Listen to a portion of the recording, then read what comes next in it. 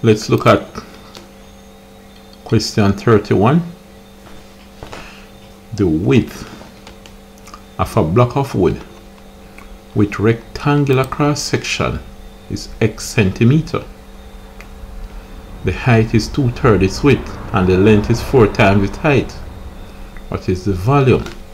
Alright, let's see what this is all about. It's a block of wood. Let's say this is the block of wood.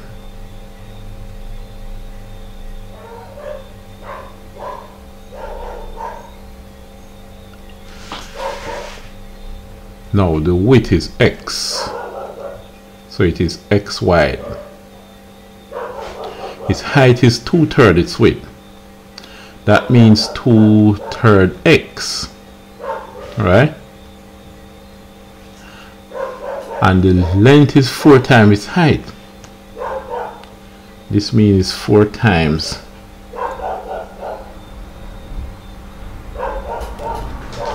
4 times the height. 4 times 2/3 x. Alright. So it's 4 times the height. Remember, the height is 2/3 x. So it's 4 times 2/3 x. So remember, the width is x. It is x wide. This is the width. The height is 2/3 its width, 2/3 x. The length is 4 times the height, 4 times 2/3 x. What's the volume in centimeter cube? Alright, so the volume would be the width x times the height 2/3 x times the length, which is 4 times 2/3 x. 4 2's 8, so it's 8/3 x then. Now we can see there are 3 x's. Once it says volume, you can just ignore a and d because you're going to have an x squared. There's x in the width, the height, and the length, so it's going to be cube. You're going to end up with x cube. I mean, x here, the width, times an x in the height, times an x in the length. So it's between B and C that you'll have to decide. Now, the 3 x's, x times x times x, that gives you x cubed, times the numbers. 3/2 times 8/3. 3 cancels 3, 2 into 2, 1. 2 into 4, 2. Oh, hold on. It's 2/3 times 8/3, which will give you 2 8 16/9, right? So let me do it properly over here. The x is multiplied to give x cubed by 2/3 by 8/3. Up top you have 16, down bottom 3 3 is 9, so you have 16x cubed over 9. So that's B. That would be the answer for question 31. 31 is what? You'll have to scroll to see 31. 31 is B. Alright?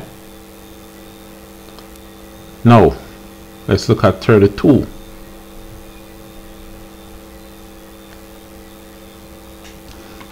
Let's erase this rough work and look at 32.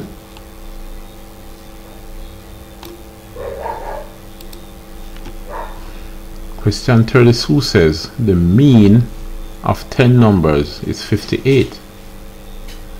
If one of the numbers is 40, what is the mean of the other 9? Let's see. You have 10 numbers. You have n. Alright, so these 10 numbers, a plus b plus c plus d plus e plus f. You get the idea. 1 2 3 4 5 6 7 G H I J. So you have 10 numbers.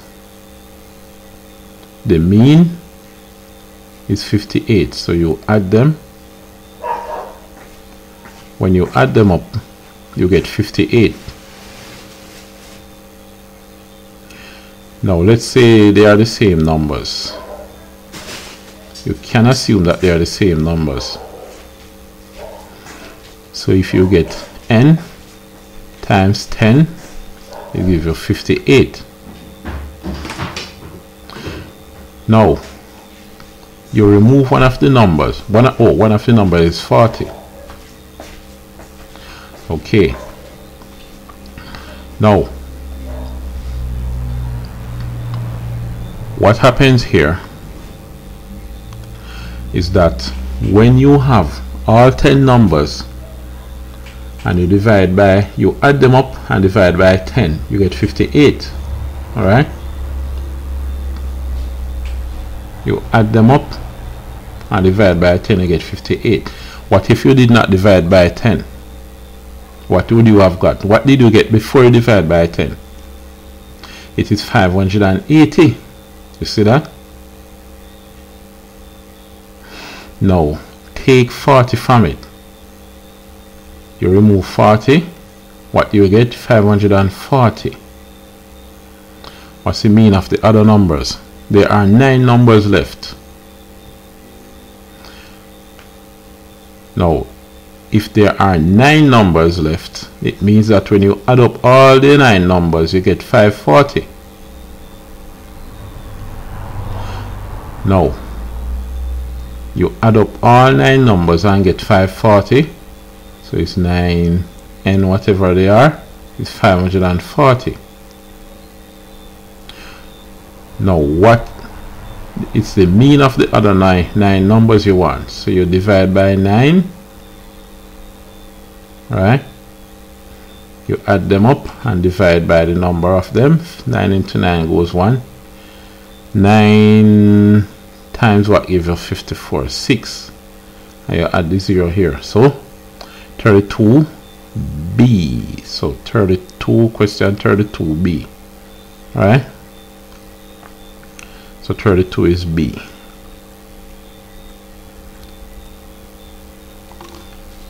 33. Let's erase these rough work and look at question 33.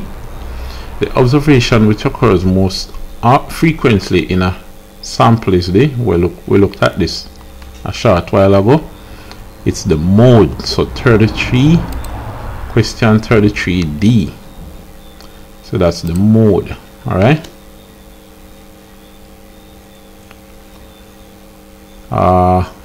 Where we are now, 34.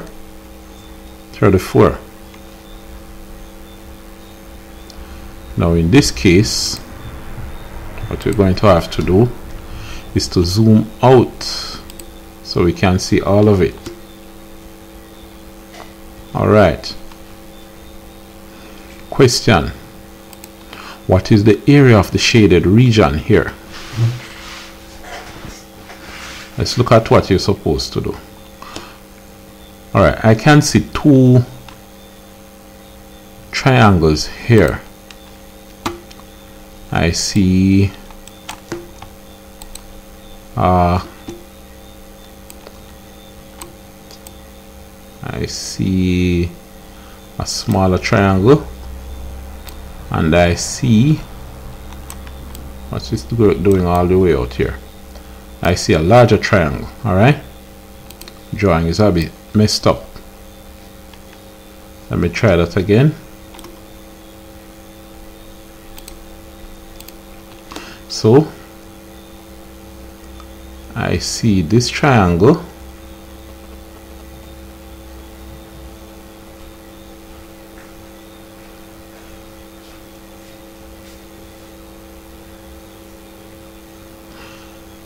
let me pause a bit and come back. Yes, so we have that small triangle And the other triangle I'm seeing here is this triangle. Alright, so you have those two triangles. Let's just erase them and deal with them separately. Alright, you have the smaller triangle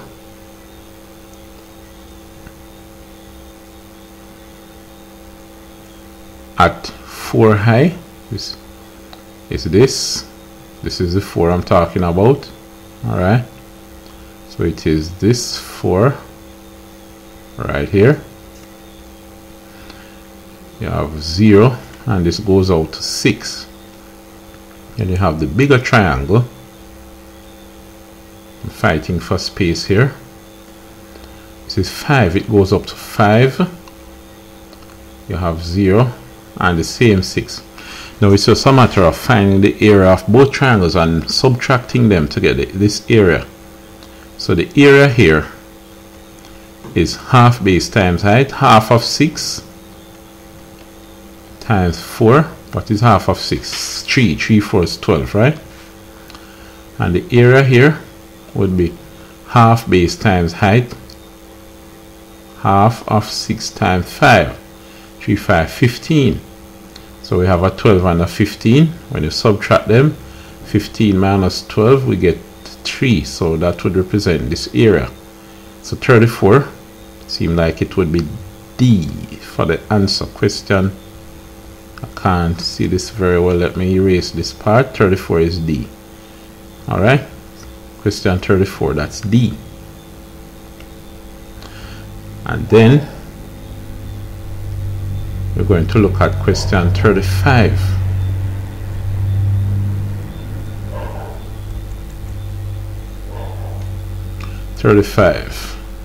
Let's delete these rough work and go on to question 35. In the diagram, B, that's B here, is due north of A, which is this. Going straight up, that's north. Alright, you see the north symbol and the north line here. C is east of B. So C is east of B. AB is equal to BC. You can see it from the two strokes at each end, at each line. What is the bearing of A from C? The bearing of A from C. Alright. When you say from C, it means C is where you're going to draw a north line, and the bearings are measured from north in a clockwise direction. So this is the angle you want to find. Alright, now let's see what happens here. Since these two are the same width, then this is 45 and this is 45. But that implies that this is 45. Now from here going here, that's 180, it's a straight line. And then continuing, it is 180 plus 45. What is 180 plus 45? 5 and 0, 5. 8 and 4, 12. Bring down the 2, carry 1, 1 and 1, 2. 225, D. So question 35, D. Alright, that's question 35 there. We pause at this point and we continue next time.